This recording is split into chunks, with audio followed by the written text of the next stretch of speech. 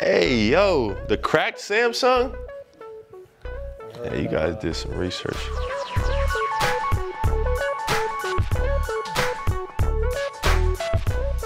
What's up? This is Paolo Banchero. Slam, got a bunch of stuff in this bag. Says it all relates to me. I don't know what it is, but we're about to find out.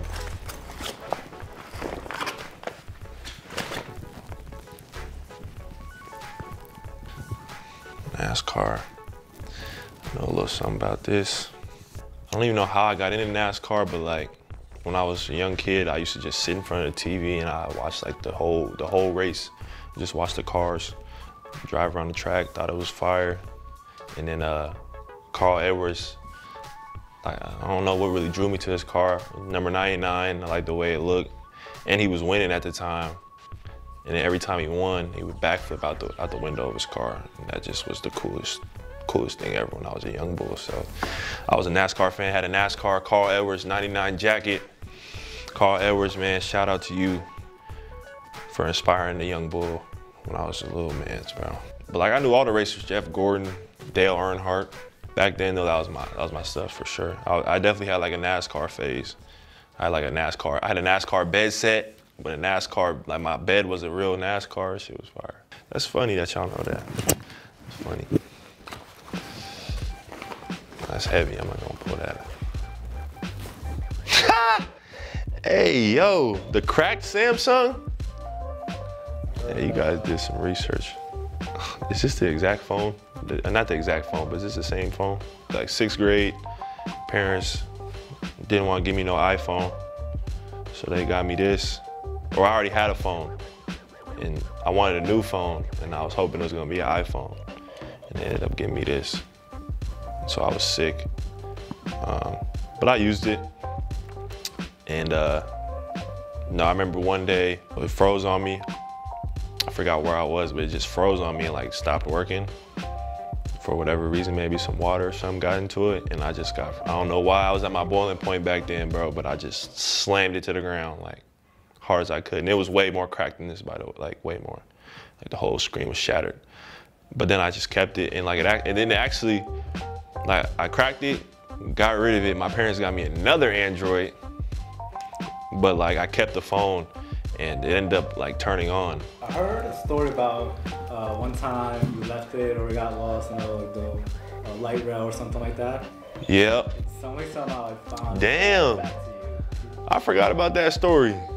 Yeah, I left it on the light rail. And it was hella cracked, and nobody wanted it because it was a garbage phone, it was cracked. And so they had just brought it back, and I ended up getting it back. But like, yeah, I left it on the light rail and had to go downtown to like the train station, and they had it. But yeah, I do not miss this phone though, at all.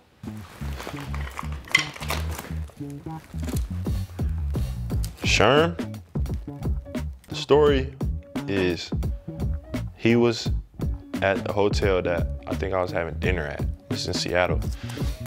And I was somewhere else. And my parents were with him and like some other guys on the Seahawks, whatever, just chilling.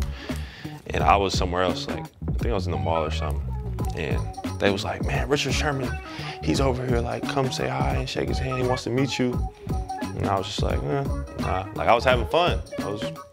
I just didn't want to, you know what I'm saying? I didn't want to leave what I was doing to go over to where they were at just to say hi to Richard Sherman. Like, you know, Richard Sherman was like the dude back then. And I ended up meeting him and like, you know, talking to him later on in life. I guess I just knew. I was like 6th grade. I was like, bro, I'm having fun right now. I'm not trying to, like, you know, all respect to Richard Sherman, but I was having fun, man. I wasn't trying to leave the fun to go, you know, sit around some older people, adults.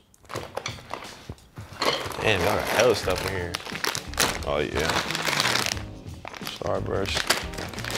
Mind if I grab one right now?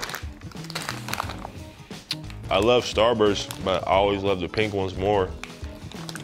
And then I went in the store one day and seen they had the all pink like pack, and I'd never seen that before. And after that, I was like, all right, this is all I need, and I don't need the regular Starburst anymore. I got the all pink, so yeah. Now I got like a lifetime supply. It's actually ridiculous. I had to lay off a little bit actually. I was eating too many of them. I have a pink Starburst like box. It's like a vaulted box with a lock on it. It's all pink. It's a star. It looks like a Starburst, and it's from Starburst. It has my name on it, and it has nothing but just packs of pink Starbursts in there. Oh, yeah, I know what these are. I know the story behind these. Parents had me doing drum classes. Yeah, no, that was like a hobby I had growing up. Go there on the weekdays, do drum lessons. It was fun. I didn't do like performances or anything, but just I made it a hobby. Had a drum set in the basement. Just something to do when I was a young kid. Used to love getting on the drums. I used to take my drumsticks with me, like a basketball. So like if we go somewhere, I'd like be banging on the tables, or like we'd go to like a high school football game or something, like me and my pops, and like